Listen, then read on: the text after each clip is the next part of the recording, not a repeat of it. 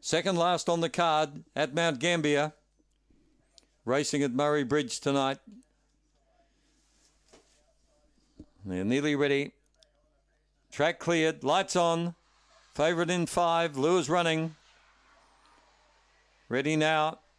They're off. Got away only fairly, Spring Lisa. Best to begin was Crackerjack Tim. Went straight to the front.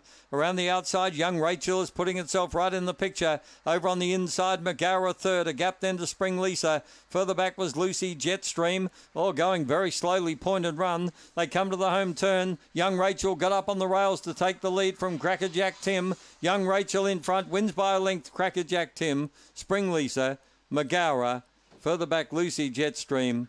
And the vet will be looking at point and run. He looked to be restricted in his action. 23.6. 23.6 is the time recorded by Young Rachel. As I mentioned, a blue brindle by Collision from Nana Plaza.